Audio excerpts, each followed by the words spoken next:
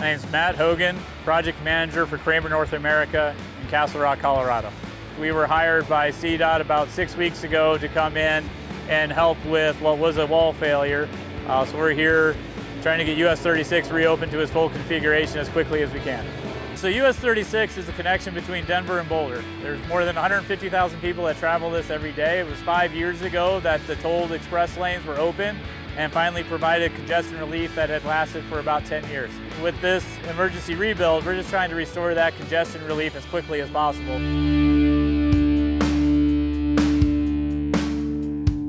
So Highway 36 actually started to fail. The soil became unstable and was a slope failure. Over that weekend, traffic was diverted. It was a job where there was minimal amount of time to be able to get the highway back up and operational. And that's one of the reasons that Geofoam was looked at as a solution. The speed of which we're having to work is the one and primary challenge by which we've had. But we looked at several different options, which included drilled shafts underneath the new MSE wall and some other deep foundation work. But each of those was going to take a little bit longer to complete rather than using the geofoam that we could fabricate quickly and not need all the deep foundation work to support the load of the new wall system.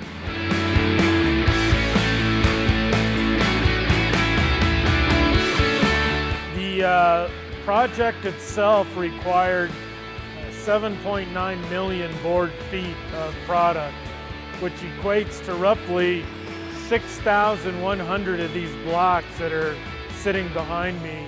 We had a very condensed time frame in order to produce this material for CDOT. I believe we were the only manufacturer in North America that could have done a job like this because we had to utilize 6 of our plants to be able to produce enough material and get it here in such a short period of time.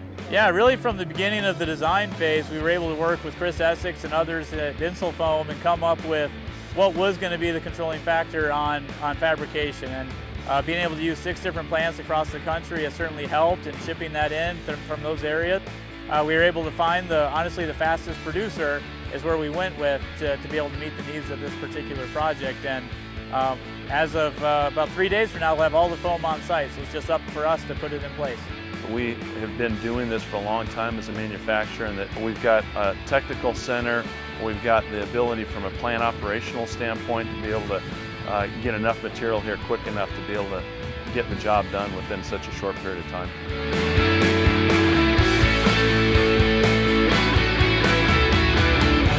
We were able to train people very quickly because it's literally stacking blocks. We're able to slide the foam right into place, a little bit of detail on the edges, but able to really just look at how to align blocks and slide them into place. Once you get the material up on top of that foam, it slides relatively easy and it's able to go right in. So couldn't be happier with the simplicity of how to install the foam.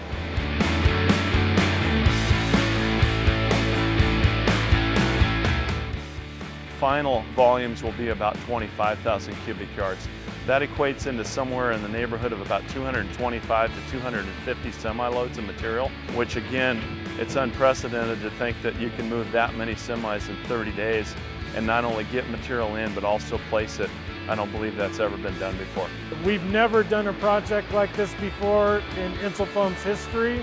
It really shows the strength of Insulfoam as a team to be able to manufacture the product in a very accelerated time frame and to coordinate shipping to one job site from various parts of the country. We were able to leverage Insulfoam's nationwide footprint to produce product for this project.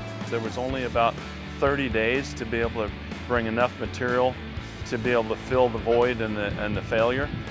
There was really no other great solution other than Geofoam to do that. If you were to bring soil in, it would have needed to be stabilized and compacted, and there was no way to do that in such a short period of time. If you were to use conventional methods to rebuild this road, it would take months to do. It's going to be open in weeks. I think the overall design process and the way that CDOT's implemented the emergency plan here has allowed for all of these things to come together to really open US 36 back to its full configuration, as expedited manner as possible with a really good quality product at the end of the day.